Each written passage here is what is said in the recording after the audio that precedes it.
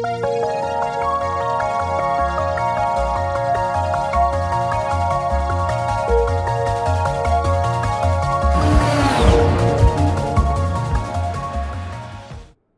what's up, everybody? Thanks for coming back to the channel.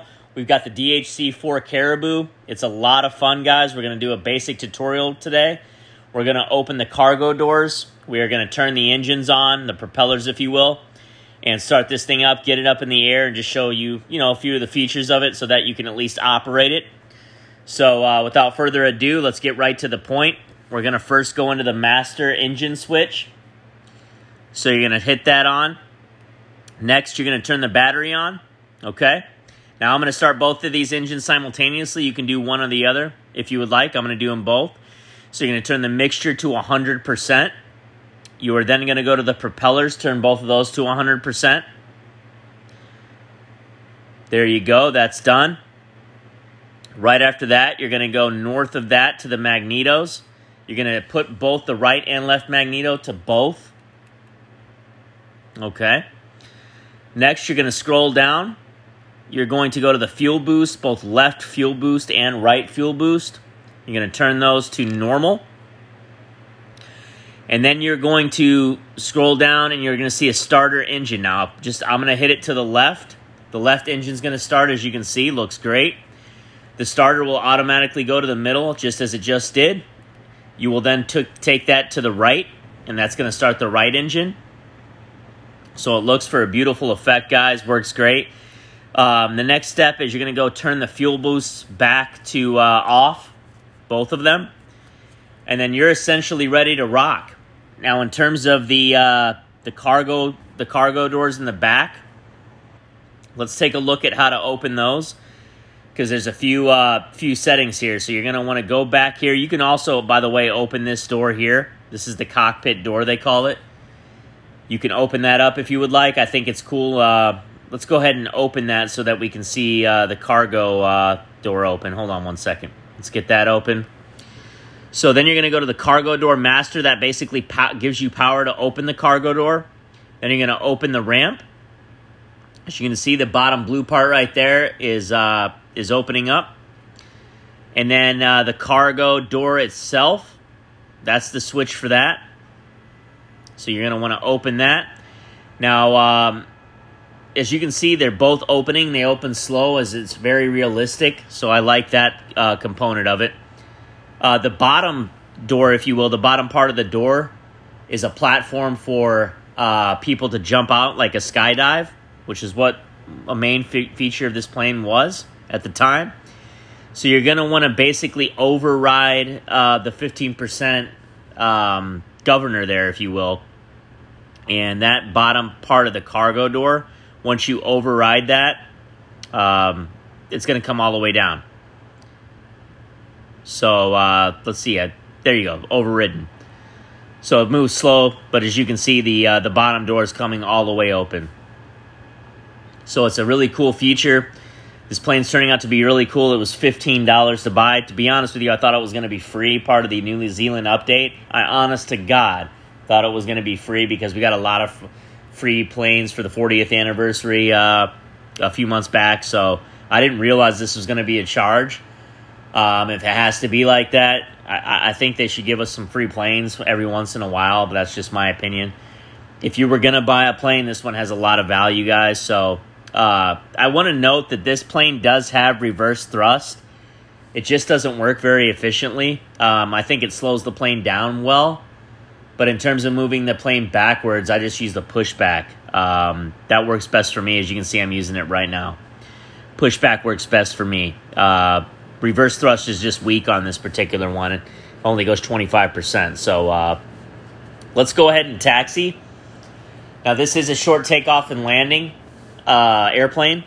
So it was built to take off extremely short distances.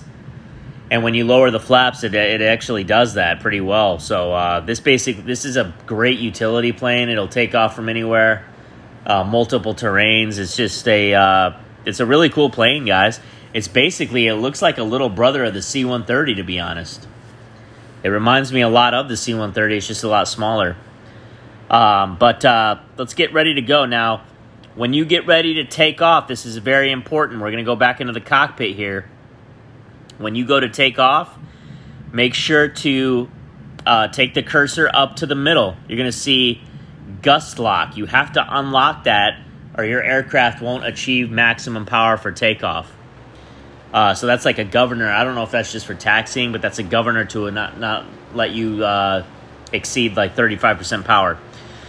So you're going to drop the flaps and you're gone, guys.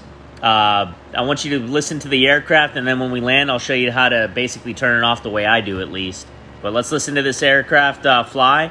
And by the way, I'm going to fly over some water in New Zealand. New Zealand's upgraded recently, and it looks, you can't even tell it's a video game anymore, man. Looks really good. So we'll meet you on the ground here shortly and go from there.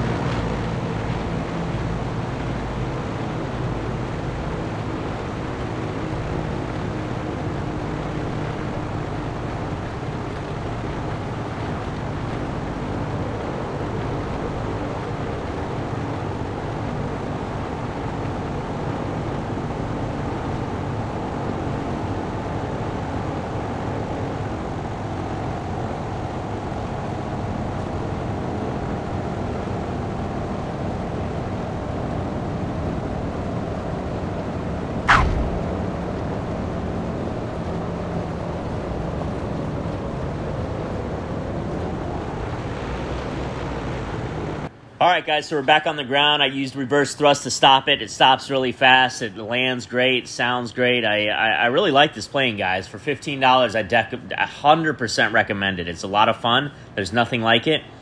I guess the only thing in terms of an improvement that I see room for, and Microsoft tends to do this, is you can't open any of the windows. Now, I don't know for a fact that you could open them in the first place, but on the F-18 Super Hornet, you can't open the cockpit. I have no idea. I mean, passionately speaking, why that is. But you cannot open the cockpit on the F-18. So this is Microsoft, the people that make the game. Anyway, so you're going to turn the mixture to 0, guys. Cut the mixture off, and that'll essentially turn off the engines. Essentially, then you can just hit the battery. So there might be a more technical way to turn the aircraft off, but that's just what I do for the visual effect. But anyways, hope you guys got something from this tutorial. Again, this plane's new tonight for $15. I highly recommend it. It's going to be a lot of fun. We're going to make a lot of footage of it. And New Zealand seems to be much improved. So, as I always say, guys, make it a great flying day, and we'll talk soon. Later.